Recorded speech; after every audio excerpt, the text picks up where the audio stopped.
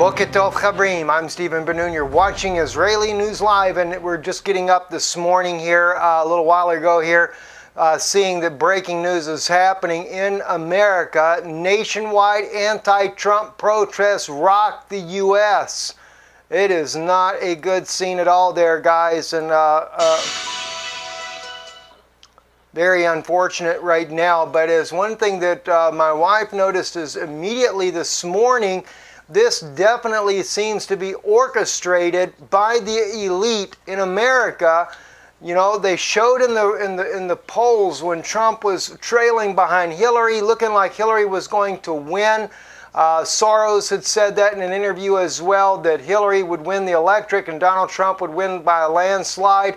And of course, had Trump lost, we would not see nationwide protests like we're seeing now.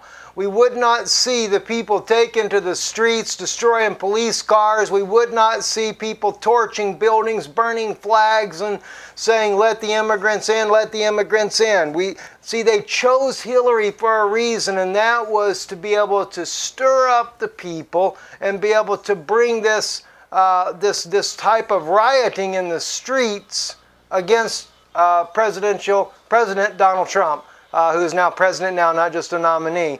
In front of the Trump Tower, just thousands and thousands are there protesting now. It is just a monstrosity of a protest. And how do you deal with something like that? People, signs, not my president.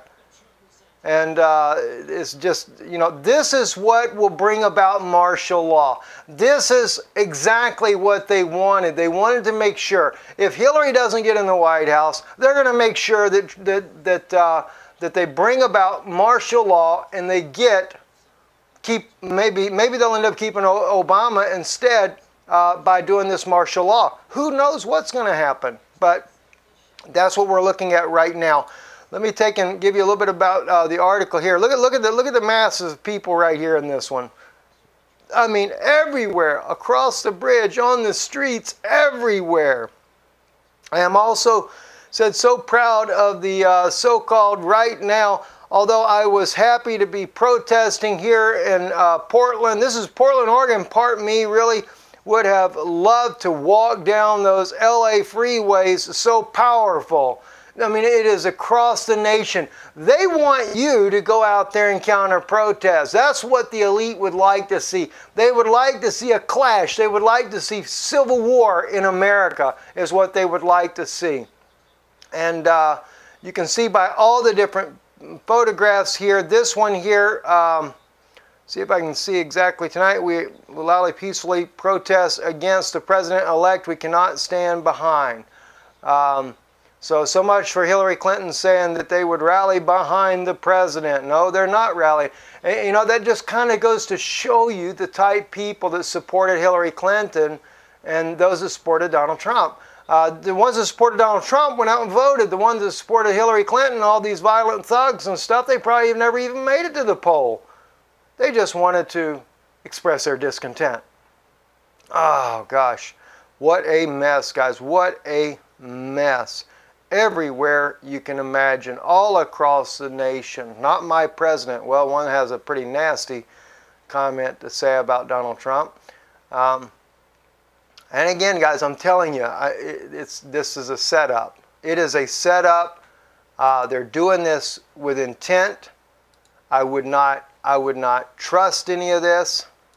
I really believe it is a major setup. And I got the screen froze up now, so I can't go down there to that video.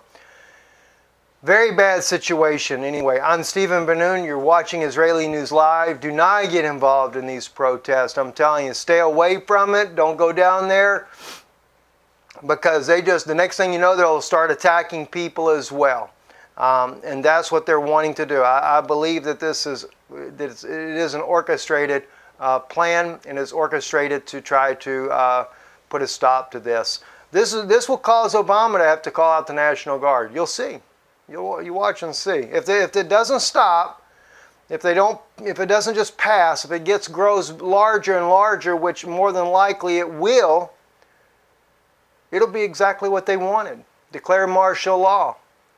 You know, what do you do then? I mean, what does Donald Trump do when he becomes president? Crack down on the entire nation? Put the military in the streets because people are acting like a bunch of crazy people?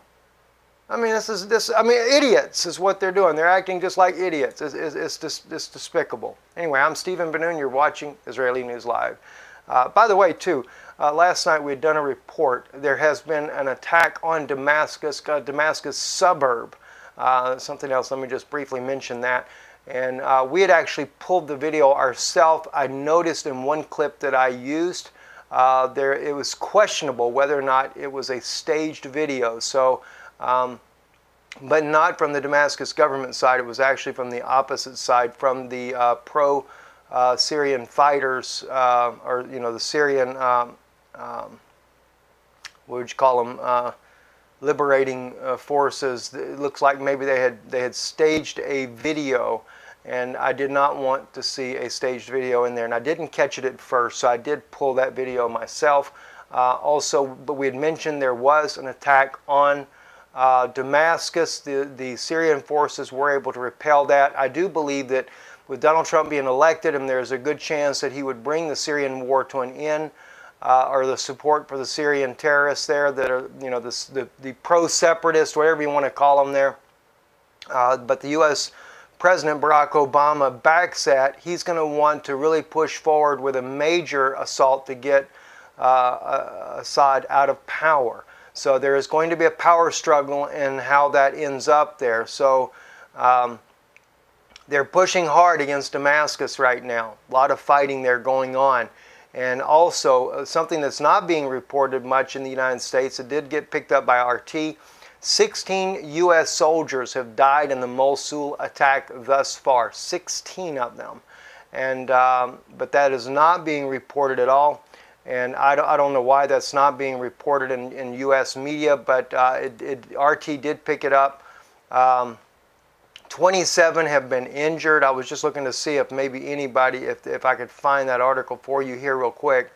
But anyway, 27 have been injured. The United States government is denying the numbers that have been killed there in the attack, but it is so.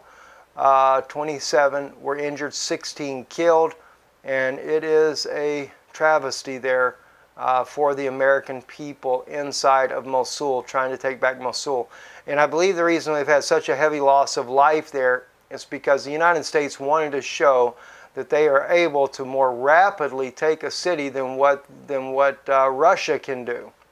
And pushing so hard against ISIS caused a major loss of life for the American Special Forces, and this is Special Forces as well, guys. This is a major tragedy for America. And again, I don't believe it would have happened had the United States not been so aggressive to try to take Mosul, showing that, oh, we can do it. We're better than Russia, and we can go faster, and we have stronger and better forces. Well, they went in there to a major fight, and they lost their lives as a result. And that's only because of the poor push of the American government to send the United States forces in a place that we really don't have any business at. Granted, I will say granted on one thing when it comes to Mosul. ISIS had taken over this entire city. It was a tragedy for the people living there as well, being under such a barbaric, especially the women being under such a barbaric regime, controlling these people, their day-to-day lives under Sharia law. But once they have been, the Americans, the Iraqis came in to liberate this area, it wasn't as easy as they thought it was going to be.